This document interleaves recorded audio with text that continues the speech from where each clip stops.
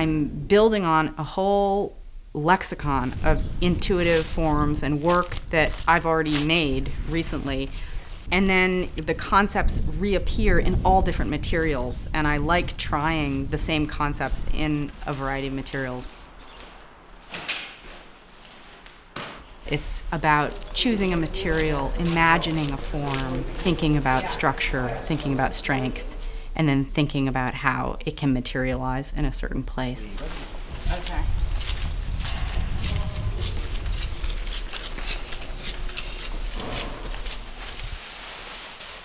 The sculptural work happens with a premeditated concept. I would say it's all rooted somehow in an interest in the three-dimensional world, but one part of my work seems to consistently go back to these transparent, latticed, often spherical kinds of forms that are very kind of basic in terms of their geometry, but very organic in terms of how they show how they were made. This is maybe my favorite one. I'm going to blow this one up.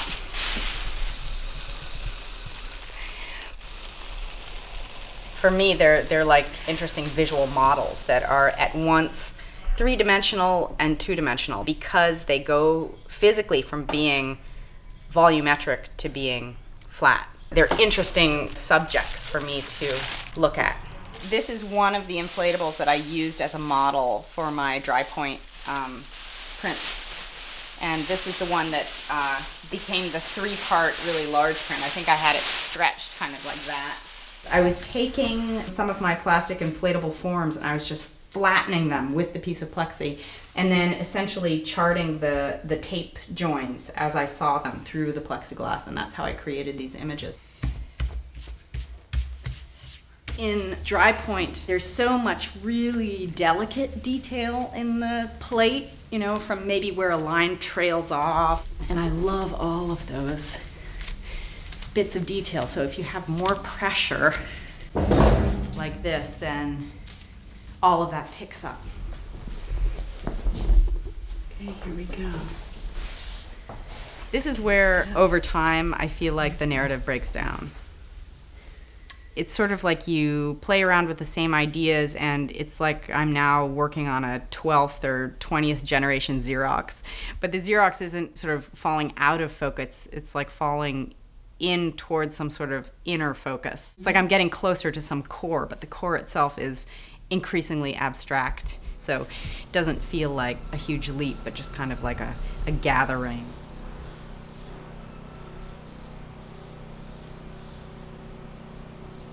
Scale is a really good thing for me to talk about in relation to my work. I like the pendulum swing from one extreme to the other. I love really intimate things that you can just hold in your hand, and I love the exhilaration of pushing an idea into a scale, especially in relation to some sort of architectural structure. I love the way, I don't know if you can get close enough to see that, but the way the light comes through all of those joins there. This is sort of falling apart, this form, but the idea of the white on the outside and the black on the inside, this is what I'm building right now. This one is more built on strategy, you know, lining it black and having the exterior be white. There's all sorts of intention in the construction of this one, whereas this was really just a pairing of two kind of elements, and it is just what it is. So, and it has a kind of a personality of its own because of that. I'm feeling so down on this one right now, I kind of just want to jump and make this one, and then finish this one if I have to.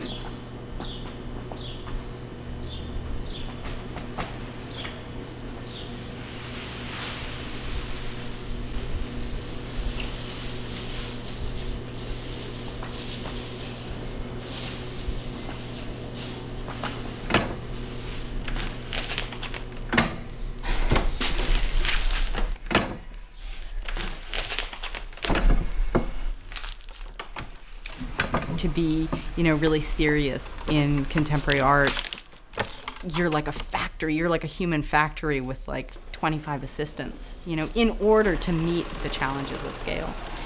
And I know that that's not really true, but you sort of recognize the way implicitly in a lot of situations scale is dictated.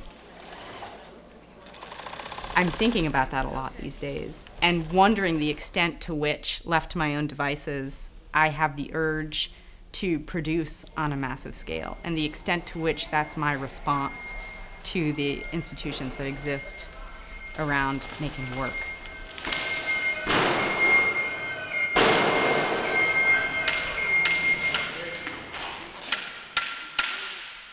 Of course, I feel a little bit like you're required, in essence, to work on a certain scale in contemporary art. I think there's just some balance that we are trying to strike in our lives between having authority and having to be obedient to certain things in order to gain it, or to choose to turn away from authority in order to have a certain kind of freedom to not be beholden to these structures.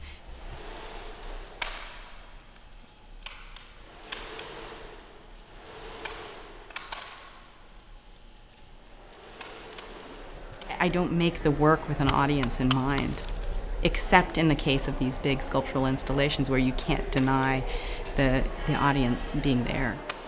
It just feels more like I'm being obedient to an existing system, and then it makes me skeptical of the honesty of the work.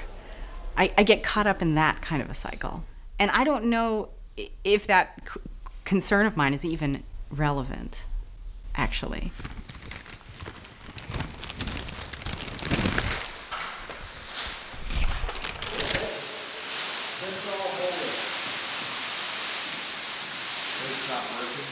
And then, of course, we work in these contexts where we're bound by convention and history and what came before, and I'm trying to unhook myself from all of those frameworks and see where the motivation lies.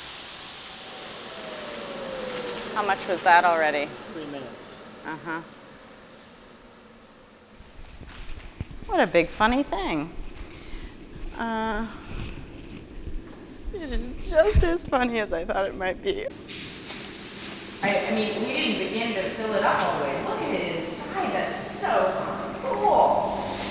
Stick your camera in there. So it's 14 feet diameter. Isn't that awesome?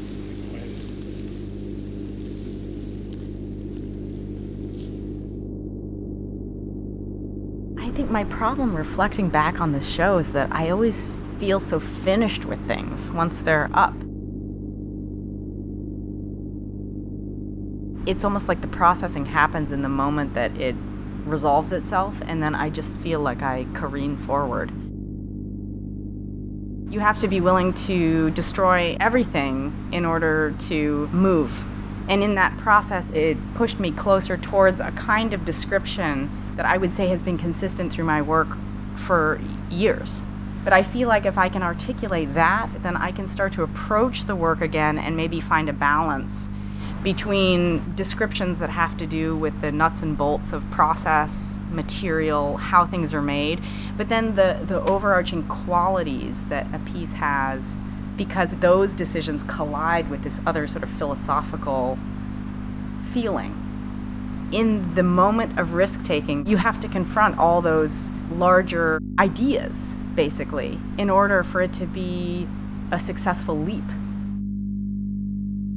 I'd like to do maybe one more piece that has like an inhalation, exhalation, non-static quality to it, but I think it would take on a really different form. When I walk upstairs, I still feel like a happy surprise. That it never rests is both very natural and sort of a source of agitation. And I think that's a really nice pairing. It has such a funny kind of subconscious quality to it that it really makes me ask not where am I going with this work, but what is the origin? I feel a sense of satisfaction about the Great Hall. The quality of the light as it hit the bottom, such that it almost feels like the form is phosphorescent or emanating its own glow. That was something I could have never have predicted. If the process is loose enough, and if you allow the material to sort of behave as it wants to a certain extent, I think these installations tend to have a kind of life of their own.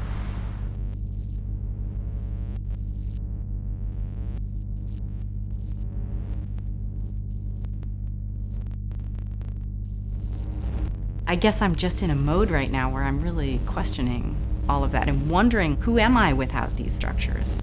And would I even be an artist? What would I be doing?